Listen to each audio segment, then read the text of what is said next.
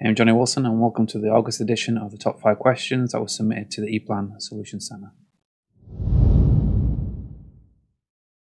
How can I draw a structure box with a recess? So I've got two structure boxes. The one on the left shows the designation in the structure box recessed with 90 degrees here. So how do I make the one on the right look like the same? So we need to check some settings first. So if you go to the options and then settings, and then we're just going to go to the project and then the name of the project, and then in graphical editing under the general tab we want to make sure the draw structure box with the recess is checked. So once that is done, then I just double click on the structure box and then I change the value from the left top outside at 0 degrees to the left top inside at 90 degrees like so. So if I click OK, then you can see that this now matches up. To make this setting apply for all the new structure boxes I inserted, I can just double click on it and I can just toggle one of the values. So I like to just change this from bold and then uncheck it, and you can see that now I can save this. So I'm going to give it a new name, so I'm going to call it demo default here, and then if I use it as default from now on and click OK, and if it already exists you can overwrite it like so. If I click OK, then I can insert a new structure box.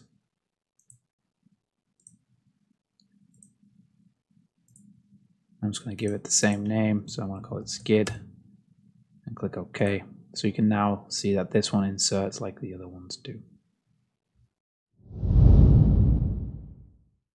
How can I create a macro project? So to create a macro project, the easiest way is to take a copy of the project you are working on. So here I'm going to go project and then copy, and then I'm going to give it a name, and I'm going to call this top 5 macros. And then I'm just going to go for only interactive pages and then click OK.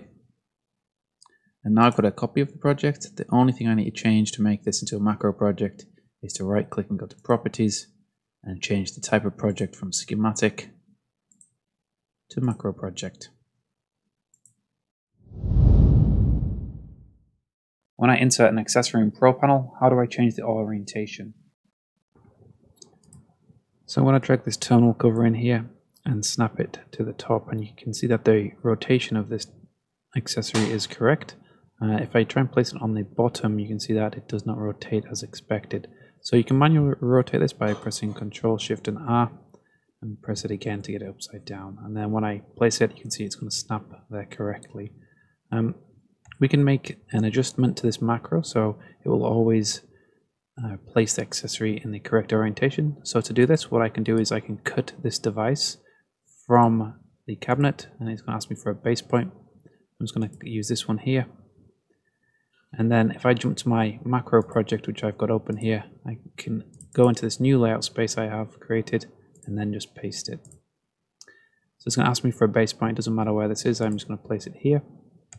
And then in the macro project it's going to show me all the different mounting points on this device, and I can see this bottom one is the one I want to work with, and I can see that the Z-axis is pointing up and away from the device, and then the Y-axis goes up, and this one, the X-axis, goes to the right. So to rotate this, we can just click on the mounting point and go to Edit, Graphic, and then Rotate Around Axis. So the axis I want it to rotate around is the Z-axis, so I'm just going to click this one here and type 180 degrees.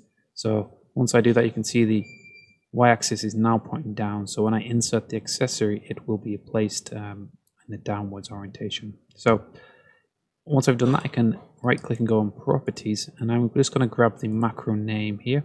So I'm just going to select it all and copy, and then I'm going to go to this new layout space and go to properties down here. I'm just going to paste it in the macro name here. So I'm going to paste the name here also, and this is just because I like to organize it by the actual file name. So I'm going to hit OK. And then once I've done that, I can regenerate this macro. So I can go to project data, macros, generate automatically. Make sure you got the overwrite existing macro box checked and click OK. So now when I go back to my demo project and I place that same device, so if I go to devices, mine was MCB109, I can drag that over like so. And now when I place that terminal cover, I can see that it snaps correctly here and also here. So I don't need to manually rotate it now in the future.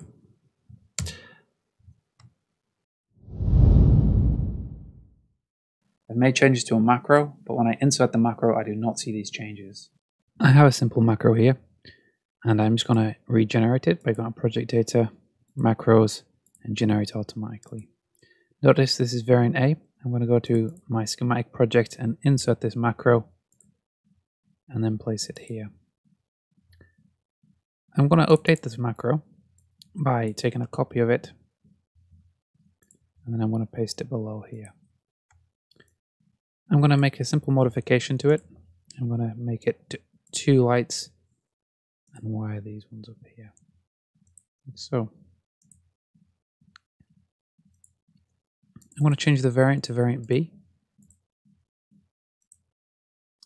and then I'm going to regenerate variant B.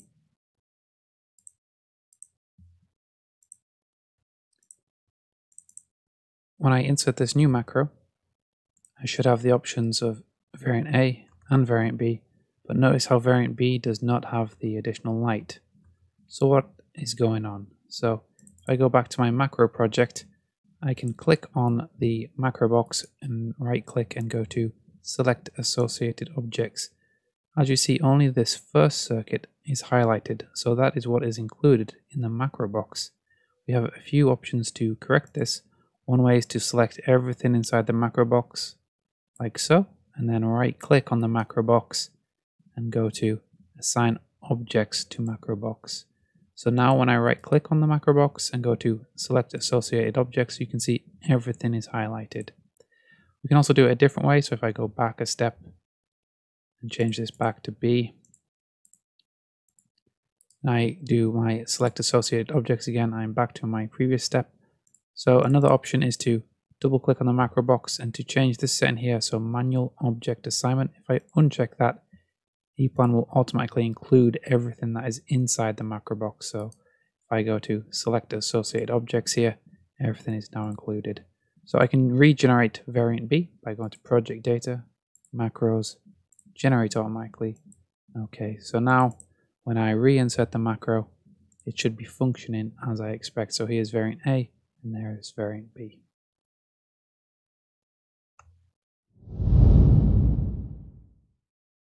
When I insert a macro with a placeholder object, how can I delete or hide these?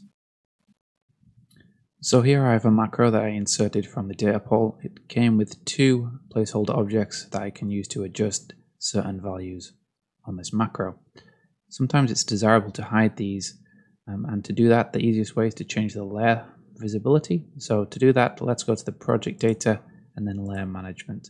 And the 2 layers that we're interested in is the macro layer here, so EPLAN 322, and the placeholder object. So if I just scroll across to the right here and uncheck the visibility, and then also the property placement for the placeholder object down here, and this is EPLAN 551. I just scroll across and change the visibility, and then I can close out there, and as you can see, they now turn gray.